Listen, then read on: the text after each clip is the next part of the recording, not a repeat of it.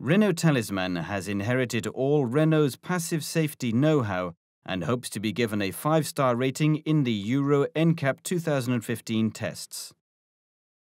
The bonnet and front bumper are designed to protect pedestrians in the event of an impact. The passive safety equipment is comprehensive. 2 front airbags, 2 head-chest level side airbags, 2 curtain airbags, and the anti-submarining system are in place in the first row and in the side seats at the rear. There are seat belts with pre-tensioners and force limiters in the first row,